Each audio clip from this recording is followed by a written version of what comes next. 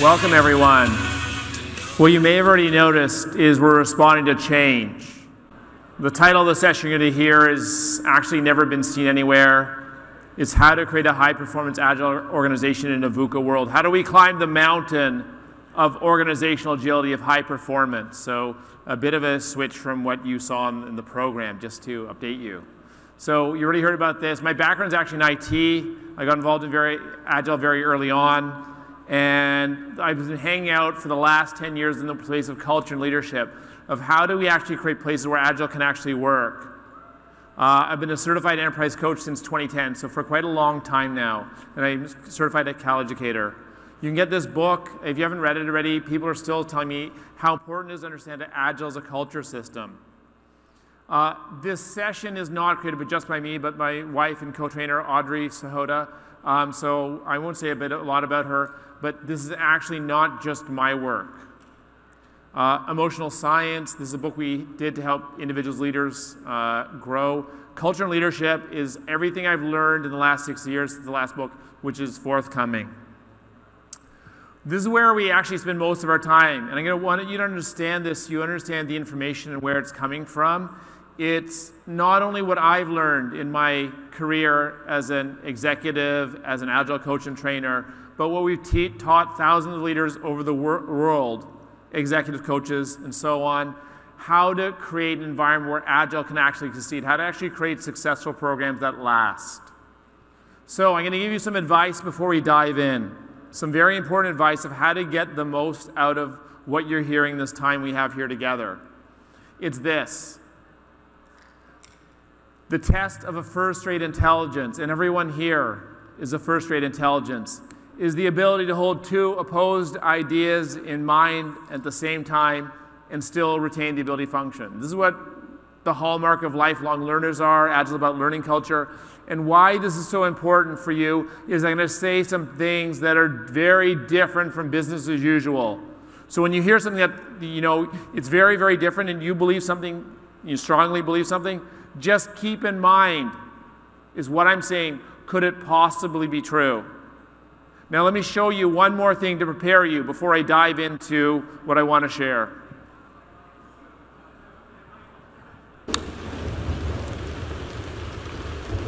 You have to see it for yourself.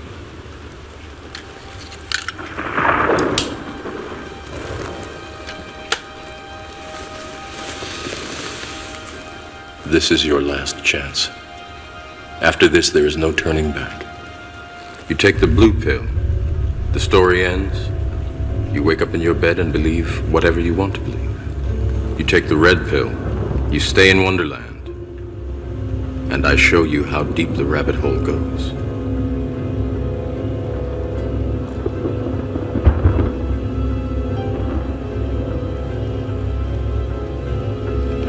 Remember, all I'm offering is the truth, nothing more.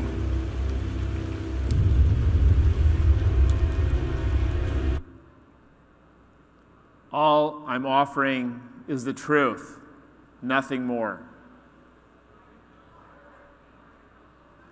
The truth is that Agile is embedded all over the world. Agile runs software, software runs our abilities, our ability to innovate, and it's grown beyond software into people are turning to Agile to run the business, create nimble, adaptable organizations. And at the same time, the truth is that Agile failure is normal. 80% plus Agile transformation failure rate. This is also the truth. So let's go to what do you think? This is time to take out your phone, open up a browser, and go to pollev.com/orgs, O-R-G-S. It might say username when it asks you to fill it in. It's O-R-G-S. So put that in, and we're going to listen to you to see what do you think? What are you actually experiencing with Agile? So let's go here. Our biggest challenge with Agile are, and we're not looking for duplicate answers here. We're looking to listen to hear what's going on in Toronto in October of 2018, what the challenges with Agile are. So if you have senior leadership as a challenge for you, please upvote this using your phone. If you're seeing people as a challenge, if you're seeing culture as a challenge, the real culprit, if you're seeing silos, if you're seeing any of these things, upvote them. My wife Audrey is from Chicago. The saying there is vote early, vote often. So please, vote for all the things that you're seeing in your organizational system. We'll see what is being experienced around Agile. What are the challenges? If we know that Agile transformation is normal, what are the causes of this? So there's a lot of answers, a lot of resonance, a lot of people seeing senior leadership, a lot of people seeing executive leadership in providing a safety culture, silos, lack of commitment, culture transformation, people. Let's take another moment here. So somehow people are saying, oh, with the challenge of Agile, how do we work? We had senior leadership showing up in certain ways. If we had these silos dissolve, where we're structured in ways that don't support us working together, that our culture needs to transform, to change to a different way. We need to somehow support safety and have executive leadership operating in a different way. So let's keep on looking at this.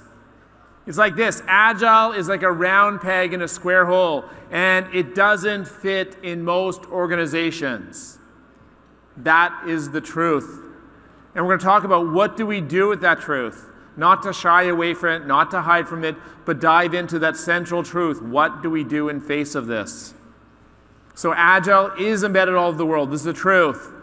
And it's failing. And we need to understand what we do about this to create success. That's what we're going to walk through in our time here together. So what's the reality of business as usual?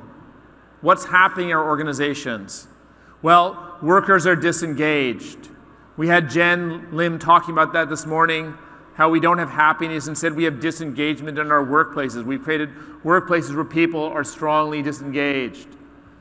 We have places where millennials demand change. There's nothing wrong with them. They just want a better world. They want products that actually work. They want to work in workplaces where their voices count, where they can contribute, where they can make a difference, to have meaning. Millennials are actually trying to help us build a better world through their demand for something different. It's actually extraordinary what's happening. We live in a VUCA world. VUCA was coined by the US military in the 1990s. It stands for volatility, uncertainty, complexity, and ambiguity. This is the business world we operate in. It's changing fast, and not only changing fast, the changes are happening faster and faster. And what's the consequence of this? Our organizational systems, the way they're structured today, our business as usual, we're not able to respond to this. So as a result, our companies are going out of business at a faster and faster rate. So business survival is optional. But let's just check in with you. What are you seeing in your organization? Here's a poll. My organization is set to thrive in a VUCA world. For example, we can compete with Google. Where are you in this? Strongly agree, neutral, disagree? What are you seeing in your organizational system? What are you seeing?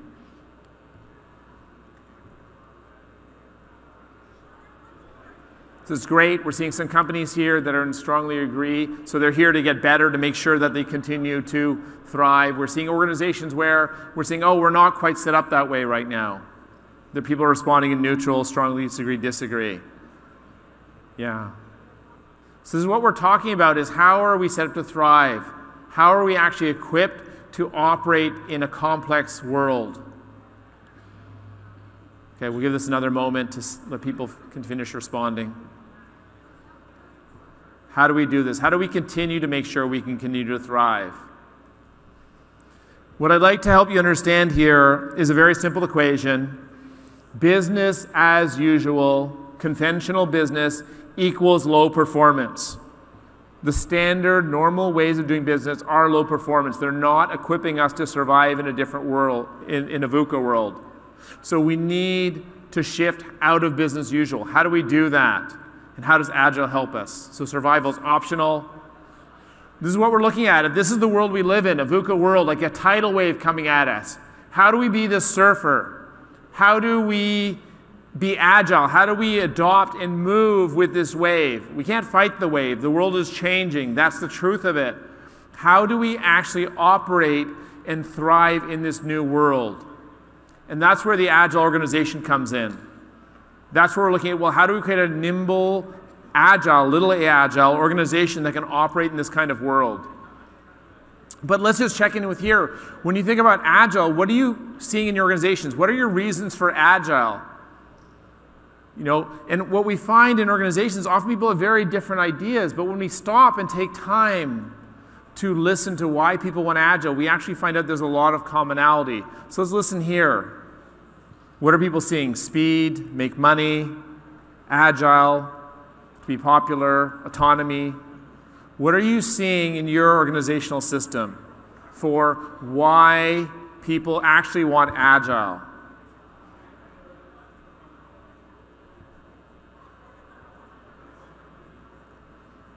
So we're seeing speed, make money. Some people invested in humor, speed delivery, increased productivity.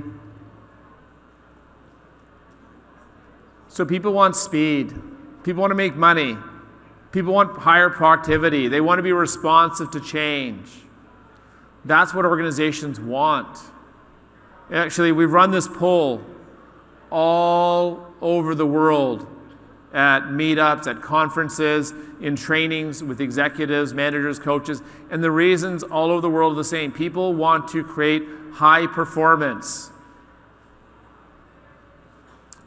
And we're talking about this, an agile organization thrives in a VUCA world. That's what we're going, that's what we're talking about. When we create an organization that operates this way, then we can thrive in a VUCA world. And I'd like to just notice something. Do you notice that this is not about Agile? It turns out nobody in the world actually wants Agile. What people want is high performance. What people want is the ability to thrive in the complex business world, to get results, to create success. That's what people want all over the world. And it's not that we get rid of Agile. Will Agile help us get these kinds of results? Yes. So it's about understanding, like we call it letting go of the Agile blinders, to look at the broader picture of what organizations actually want. And it's this. They want an agile, or in air quotes, organization that thrives in a VUCA world. Remember I asked this? Our biggest challenges with Agile are this, and this is what the response you gave. We need an organizational system that resolves these challenges. Clicker, go. And why do we have these? Well, we have these challenges because our current organizational behavior is a result of individual behavior. So the way our organization functions, this blue triangle on the outside, that's because all of our people within our organization are operating in a certain way. We have certain behaviors, certain mindsets, certain ways of being. Now remember you said this, speed, make money, quick delivery, responsive change.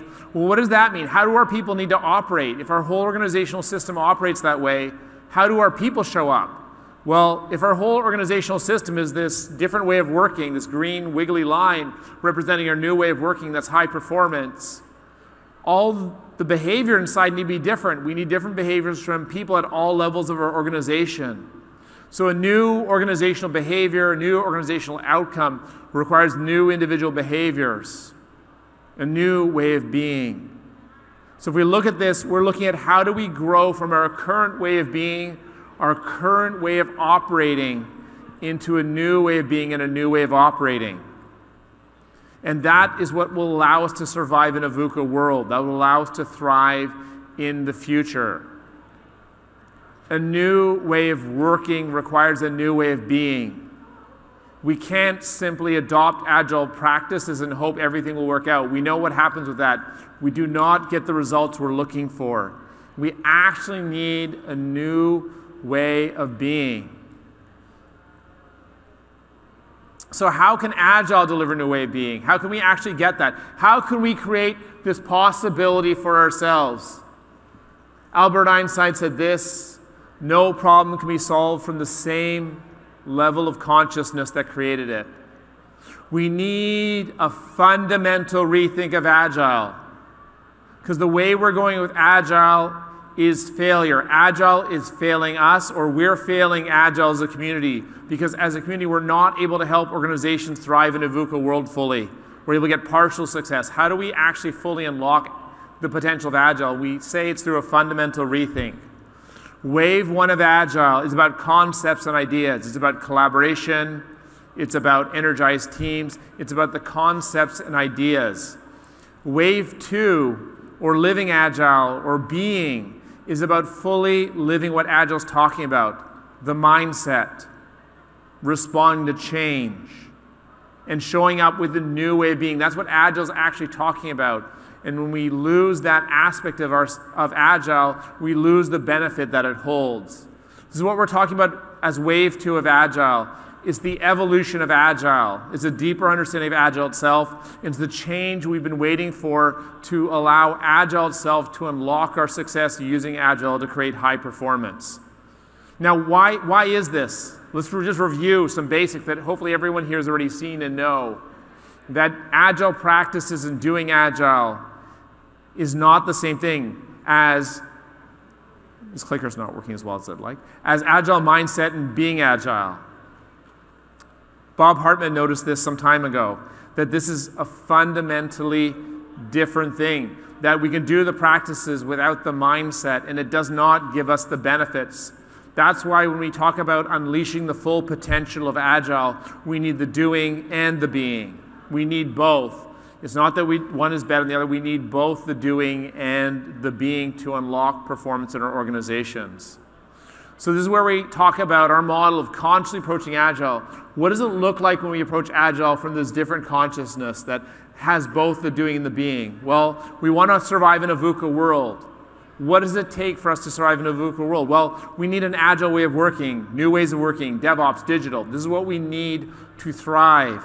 And if we have a healthy organizational environment and culture system, it'll just work. Everybody knows this. When your environment's supportive of Agile, you can just invite Agile in and it will just work. Most of us are not in that situation. Most of them in the situation where we do not have a healthy organizational environment.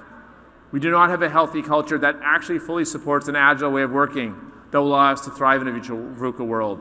We don't. Well, what if we don't? Well, who are the people who are, who are the people who are creating the organizational and culture? It's actually the leaders at all levels of our organization who are creating that. Well, then how can we actually change that? Well, it's all of us showing up in a way that invites those leaders to show up in different ways. Whether if you're a manager, it's inviting the people who report to you, inviting your peers, inviting the people who you report to invite them to show up in this new way of working, the being. And that's what Wave 2 is all about. It's about all of us at every level of the organization, every role, operating in this new way that will create this whole organizational shift towards moving to a different way of working that will allow us to thrive in the world that we live in. This is a simple math of how we can actually create this result. On your tables, some of you may grab this. You want to grab a sticker to remind you of this consciously approaching Agile.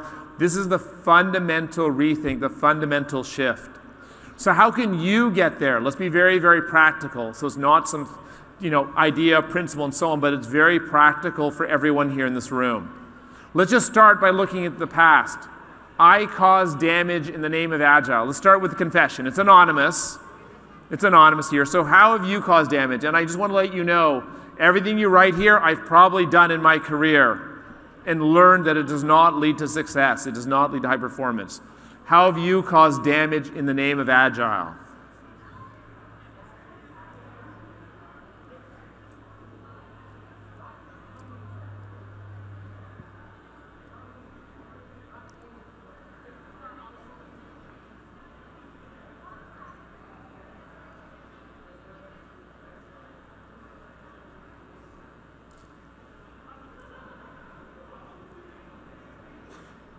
Rushed it, yep, I've done that. Pushing, oh yeah, I've done that. Created a lot of damage. Command and control, yep. Thought I should tell people what should happen. I've done that. Old habits, oh yeah, this is all about deconditioning ourselves from our behavioral habits that are actually causing destruction. Cared more about process than results, yeah. The Agile or Scrum police, yeah, I've done that. Forcing it, making people do it. Preaching, yeah, Agile evangelist. Anyone Agile evangelist out there? Yeah, stop it, please. Right? It just causes damage. Great, so we'll give this another moment to see what people are agreeing. Forcing Scrum and everyone, yeah. If you have an Agile rollout plan, you're pretty much doomed. That's the word, doomed. I'm sorry, I said I was going to tell you the truth, right?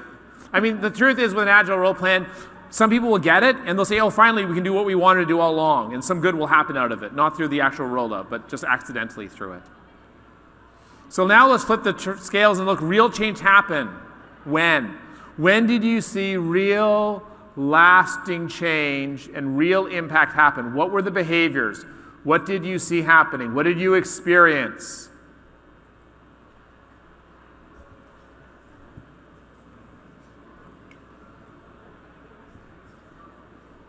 What were the behaviors? So we can see as a couple of people are using Bob as a way to escape looking at their own behavior. That's okay, that's normal. That's how our brains are designed, to avoid going into psychological pain, to seek pleasure. That's actually what blocks our learning. So I'd invite you not to fall into that trap. So people listened, we changed, there was passion. I'm sorry to hear change is not. As you look at anywhere in your life where change has actually happened in any context, there's culture change, empowerment, trust, mindset change, passion.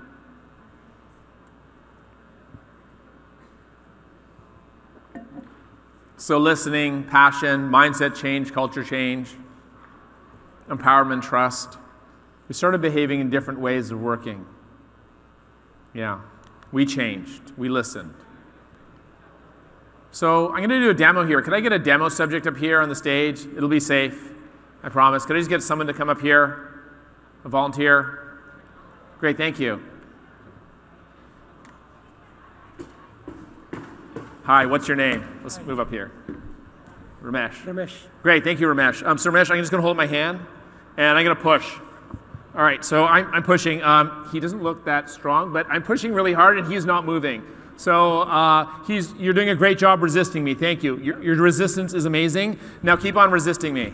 No, come on. You were doing it before. What's wrong? Okay, wait. So wait. I want everyone now. Point to the person creating the resistance. Point. Point to the person creating the resistance. Everyone, point. Why are you pointing at me? It was him.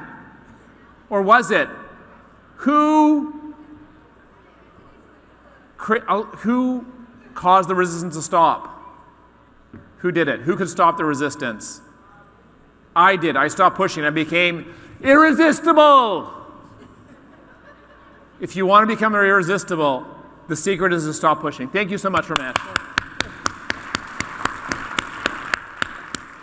So I'm going to tell you very practically, no matter what your role is, how to create energized, motivated, passionate people around you. So here we go. Here's how to build resistance, and here's Agile. How to create resistance guaranteed every time is that you push. You push. Now, Agile's built on the premise of push, right? Or no? No, Agile built on what? Pull. Oh, sorry. Whoops, I got it wrong. So if you're doing any pushing at all, if you're doing any of the stuff in the resistance or red list, you are not living Agile.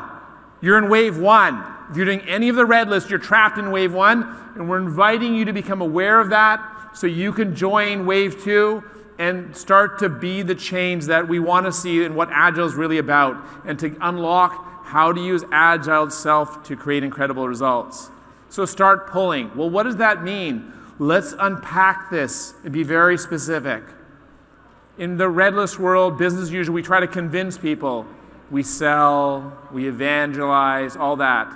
And instead, we want to inspire them. That's what green list behavior looks like. You need to change. We need to transform. That's not what creates success. What creates success is people who want to. We invite people in and we say, hey, do you want to do this? And they have passion and fire in their bellies. That's how we create long-term successful change. Make or drive. We make people do things. We drive. Who's heard of we need to drive our change initiative? We need to drive results. Yeah, all we do is create a push and we turn people off. Instead of that, we want to invite people. We want to invite people to create something extraordinary. That is how we create success. We tell people what to do instead of co-creating. high-performance leaders co-create with people. Sell. Let's pause for a moment. Has anyone ever called you up on Sunday afternoon to sell you something? Yeah? Or knocked on your door? Or in a store tried to sell you something? What does that feel like inside your body when someone tries to sell you something? Just think about it for a moment. Feel into that. It's like this icky feeling, right? How successful do you think you are trying to sell Agile, giving people this icky feeling inside their body? You're not. You are actually the problem here. This is the good news, bad news scenario. Through this red list, green list, the resistance list, the Agile list, we're helping you understand how you are creating the problem by not living the Agile mindset, and how you can create the solution to create the success you want. And you don't need an authority, you don't need a budget, you do not need approval. You can just make these changes yourself immediately, regardless of your role, regardless of your level in the organization. I've had a lot of people talk to me and say, oh, that leadership, they're not ready yet, they're not doing this. Well, we can make these changes at our level. Listen. Great salespeople listen to you. They say, hey, what's going on for you? What are your challenges? What do you want for yourself? And they help you be successful with that. Now think about this. Look at this list for a moment. Who's ever been to a good party? Anyone ever been to a good party in your life? Just raise your hand if you've been to a good party. Some people here haven't, it looks like. Okay, that's unfortunate. Maybe tonight there's a good party after this. Which list was used to build a good party? Just shout it out. The green list, yeah. The green list. Agile is aligned with what it takes to make a good party. If you want to have energized, motivated people at your party, you use the green list. If you want to have energized, motivated people at work to create an organization that can survive in a VUCA world, you use the green list. I'm just speaking the truth. This is common sense. But business as usual, how we've been conditioned in the families we grew up in, by our education systems, by business as usual, by society, have taken us to operate in a red list way, in a resistance way, in a way that creates harm and damage. So it's time for you to discuss now in pairs. I'm going to tell you the instructions, then we'll say go. What are my behaviors that are blocking my success? So ask yourself this question. What are your behaviors that are blocking your success with organizational change? And here's the list. So this is a conference. You can use this for networking. Stand up. Everyone stand up. Meet someone new and discuss in pairs. What are your behaviors that are blocking your success? Everyone stand up. Get into pairs. Meet someone new and discuss these two things.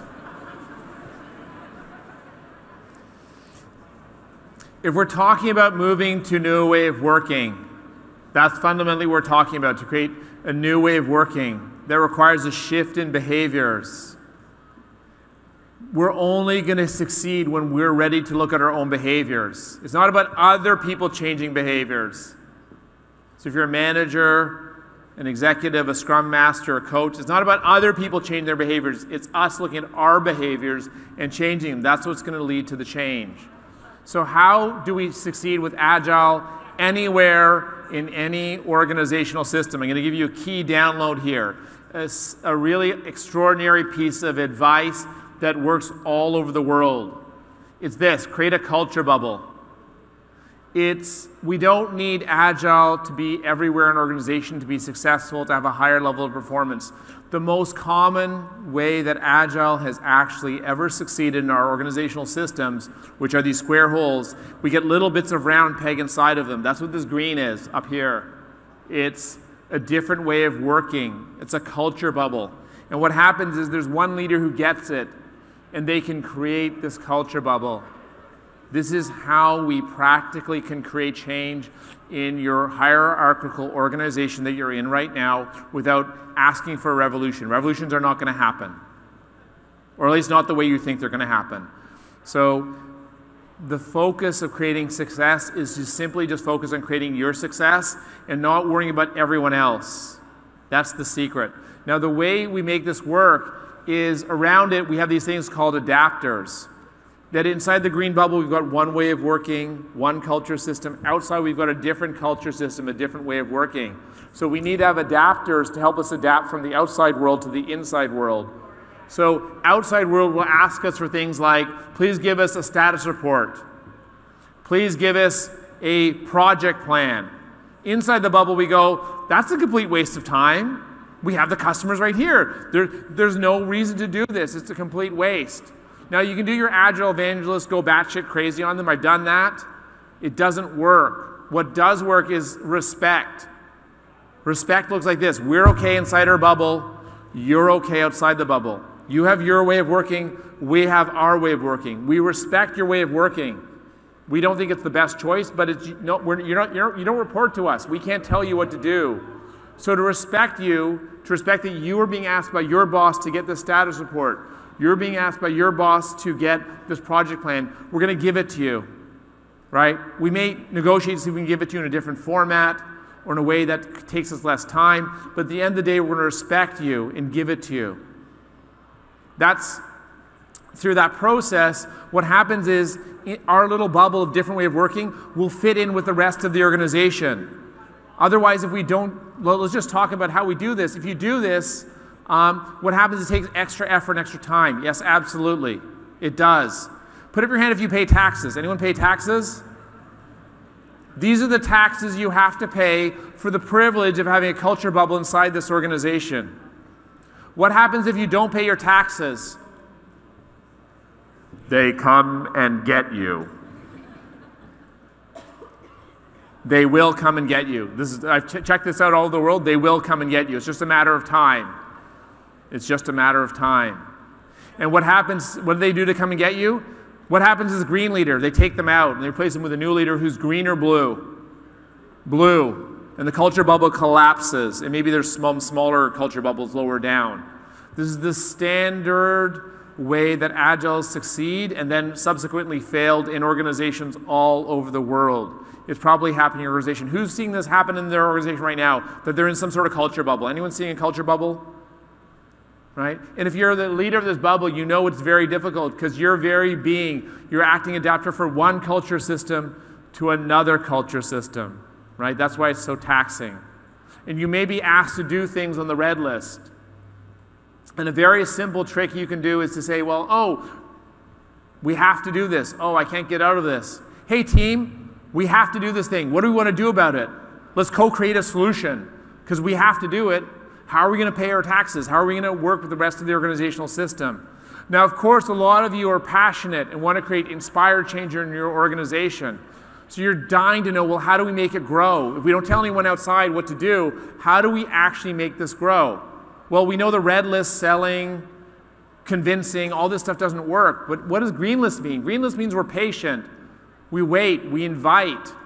And when people are ready, we go help them. But we don't try to make it grow faster. And instead of trying to make, so I'll tell you the number one failure mode is this. Inside the bubble, you go, look, oh, we're so cool. We got this new way of working. It's so great. Everyone should come do this. Come on, come on, come on, come on. And it puts a big target on your back saying, shoot me, please. So that's the truth. Please don't do that. Just be respectful of the rest of the organization.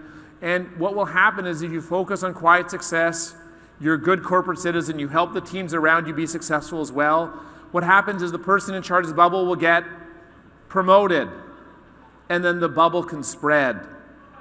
Right? So either wait for people to ask for help or you just do a good job and build your quiet success and wait for the long-term growth. That is how culture bubbles grow in organizations. It's a tried, true pattern. Every time we try to rush, we push, we go faster, we actually create our own destruction. So the secrets here are create a culture bubble and build adapters to stay healthy and be patient and allow growth to happen in its time. So leaders lead. Leaders lead. What does that mean? This is like the last, or maybe one of the final secrets I want to share with you. We said that organizational growth is a result of personal growth. That when people in an organization shift from one set of behaviors to a new set of behaviors, they model this new way of working, living the Agile mindset, this new way of being. That's what's going to allow us to grow and operate in a new world. It actually requires personal growth. It requires people to say, yes, I want to change how I am showing up. So if we draw this differently, we can see every person in the organization, to move to a new way of working, to thrive in a VUCA world, we need everyone to grow. And part of the secret of making this work is allowing people to grow at the rate they're ready to grow at. Right? So not rushing people. We don't like to be pushed. We don't like to be rushed. It's allowing people to grow at the rate they're ready to grow at. And one of the biggest secrets here is that leaders go first to inspire others. That when you have a leadership team going first, it's like a bird flying in the front. This morning, Jen Lin was talking about birds. When we have a bird flying in the front, all the other birds can fly behind them with much less effort. That is the secret. When leaders go first, it makes it much easier for everyone else in the organization to move to this new way of being. Now, because of the magic of culture bubbles, we don't need top leadership to go first. We can create change at any level of our organization. Now, how did I get this epiphany? How did I get to this understanding of all these things I've shared with you? Well, this is my epiphany, is be agile first. When we operate and live in an agile way, we can create the change we want to see. It's about how I choose to show up, how you choose to show up. Viktor Frankl said this: between stimulus and response, there's a space. In that space is our power to choose our response. In our response lies our growth and our freedom. This is what we're talking about. Everyone here is a conscious human being. We all have a choice about how we choose to show up, how we choose to respond. When we pay attention to the choices we're making, we can create a very different world for ourselves. We can create a world where we're fully living this agile way of being. So how did I get this awareness? How did I get this understanding? Well, I was working as an agile coach, trainer, helping organizations move to a new way of working. And what I noticed is, regardless of, I was working with organization after organization, and I noticed I wasn't fully satisfied. I wasn't able to help them be as successful as I wanted them to be. And what I realized is that whether I was working with a manager, a director, a VP, a CEO, that their consciousness, their way of being, their grasp of the agile mindset was always the limit. And I realized that to create high-performance environments, to create the results I wanted of really extraordinary companies which have great places to work, that I needed to help these leaders grow. There's no other way. And then I really looked at myself. I looked at myself in the mirror and I said, Michael, can you help these leaders grow to this new way of working? Are you really living the agile mindset, this new way of working yourself? And the answer I got back wasn't very pleasant. The answer I got back was, no. The answer I got back was, Michael, you're a well-intentioned asshole. That was the truth. And I looked at myself and I said, well, I've got a choice. I have a choice. If I want to create the success I want, if I want to create high-performance organizations, I need to help leaders grow. And for me to do that, I need to grow myself first. So I had a choice to either grow or give up on my dream. The reason I'm standing before you here today is to share with you, I didn't give up on my dream. I chose to grow. I chose to grow how I'm showing up. I chose to work through my leadership edges. I chose to bring exquisite attention to how I'm showing up so I can model the behaviors that I'm talking about. It's not about teaching leaders. It's not about coaching leaders or the people who report to us, the people we work with. It's actually all about how we choose to show up, how we model the behaviors of Agile, how we model this new way of working. This is the single most important thing. And this is the news item, the news flash, is that you go first. Has anyone ever heard this on an airplane? Anyone ever heard the safety briefing? I call this, the laws of the universe or common sense. Before assisting another person, put the oxygen mask on yourself first. Before assisting another person, put the oxygen mask on yourself first to make sure that you're actually living and modeling this agile mindset, this new way of working. Well, what does that mean? It means before helping someone you're coaching, you make sure you're actually operating in that way. If you're a manager, an executive, before helping the people who report to you, before helping your peers, before helping the person above you, you actually check in to make sure that you're actually living and operating this new way of working. You've actually looked at your behaviors. Mahatma Gandhi has this: be the change you want to see in the world. Be the change you want to see in the world. And that's all I'm really talking about here. Like, I discovered this truth for myself, is that when I change how I show up, I change how other people may show up, and I change what's actually happening in the world around me. That creating reality actually starts within us.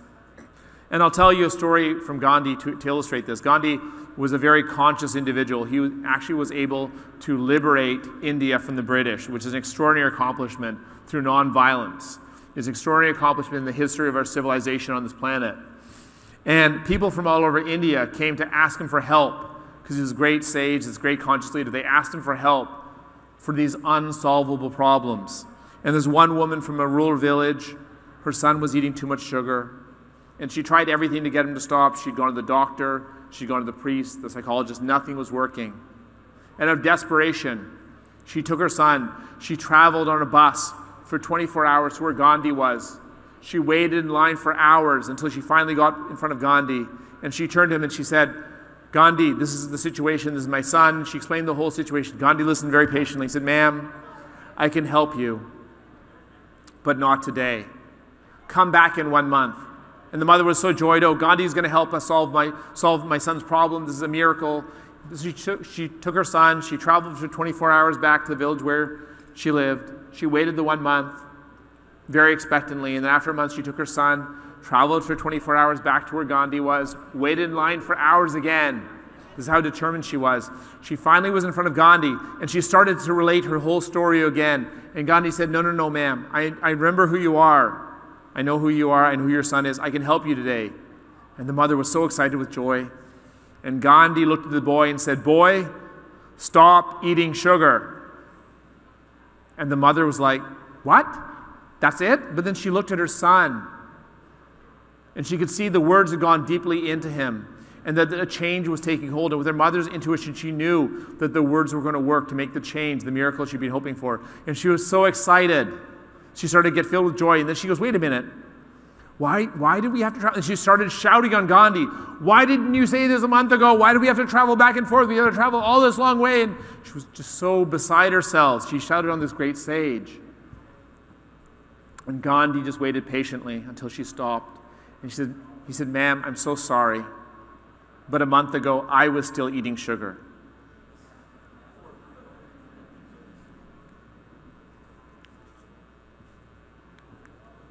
So I'd like you to discuss in pairs. So stand up, meet someone new. How willing am I to look at my behavior and grow to get the results I want? How willing are you? From 1 to 10, what number do you have? And then share what it is you're willing to look at in your behavior so you can change and be the change you want to see. So stand up, get into pairs, and discuss. So when we look at behavior change, we know it's hard. We wrote this book actually specifically to help us as leaders show up in different ways, because emotions actually hold the key to change behaviors. All our behaviors are actually fueled by emotions and emotional charges, so is available. So let's integrate everything we've talked about. Anyone heard of this guy? Episode 4, A New Hope. What I'm sharing with you is what I see as a new hope for Agile. Wave 1 is dead or dying. Wave 2 creates a space and a possibility for us to create revival and hope. And it's really about how to succeed without budget, authority, or approval. Even though we say leadership is critical, all of us can operate as leaders to create the change. All of us at all levels can create changes within our organization. This is a message of great hope. Because of the magic of the red list and green list, of how we create resistance and how we operate in an agile way, we don't need any approval, authority, or budget to change our behaviors, to operate in a more agile way. Simply by changing how we show up, by creating that awareness of ourselves, we can create a place where we can actually move to a more agile environment simply through our being. Let's just check in with you. To have the impact that I want, it's important to grow myself. Where are you? Where are you? What's true for you?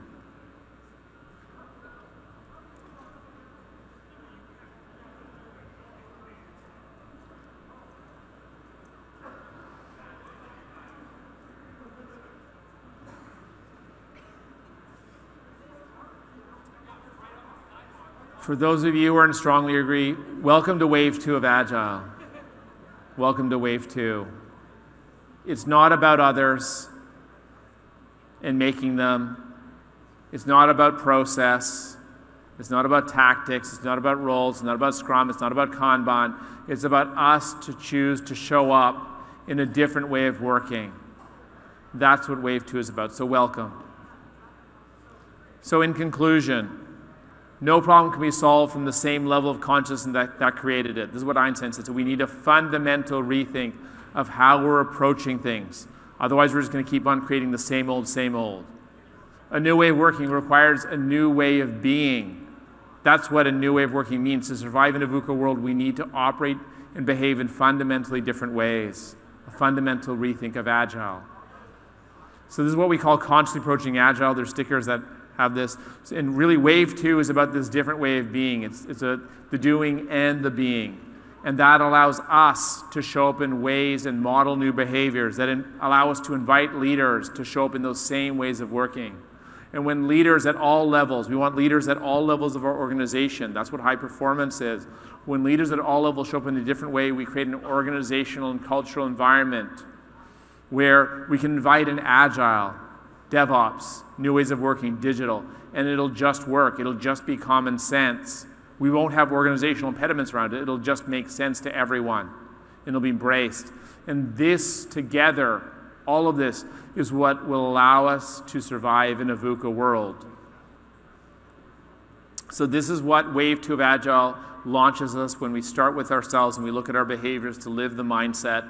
It's the evolution of Agile. It's the change we've been waiting for. And to close this off, 10 years ago, I was sitting together with 3 other guys. We were having beers. It was after Agile 2008 had just finished. We said, well, hey, wouldn't it be great if we had an Agile conference here in Toronto next year? And we were just 4 guys saying, well, what if we just do what we want to do? We just live with our passion. Jen Lim this morning talked about passion. We said, what if we just create this? What if we just do this? This is what living Agile is about. It's about being and operating, showing up in a way to actually create change. And so 2009 to 2018, here's the photo from 2010. This is the team we had at this time, which includes the founders of this community, the people involved. This is just a big thank you to say when we go first, when we show up, when we put the effort in, when we make the change, we can create the impact on this world. Everyone here has felt the impact of this conference, the connections, the networking, the speakers, everything here. That this is how all of us, by saying yes, we can make the change. There's a free book download of this book if you want to read more about how Agile is a culture system. It's on our website, agiletricks.com. And thank you so much. It's been a pleasure and a great honor to be able to close this conference. There's a closing after this, but thank you so much, everyone.